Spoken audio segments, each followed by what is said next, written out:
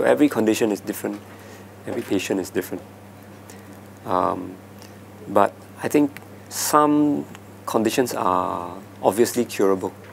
When I say curable, I mean that if we treat it successfully, the person will have a normal lifespan, and he should be able to recover and lead a normal life.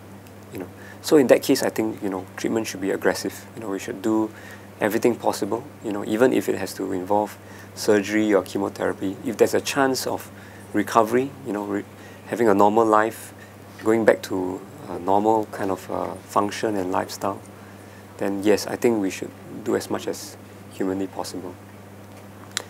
The difficulty comes when certain conditions you cannot predict what the best outcome will be.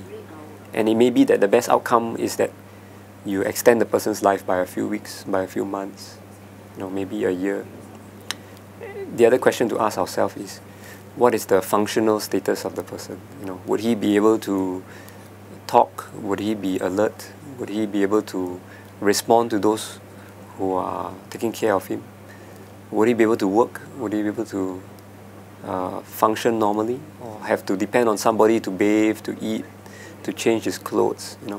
These are what we call the quality of life considerations.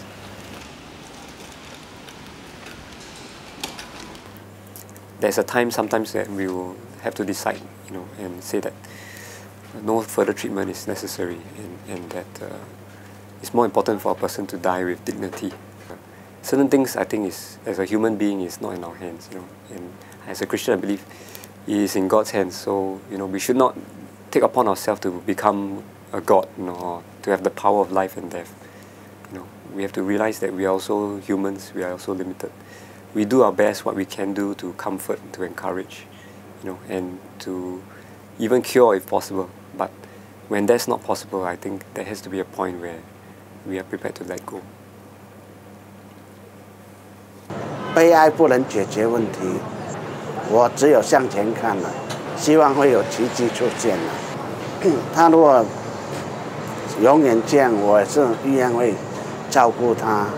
趁我妈妈还健壮的时候，赶快多做一些我们以前没有对爸爸做的事情。I won't give up easily. Don't worry. I will fight for it. So till today, I'm so happy I can see them all grown up.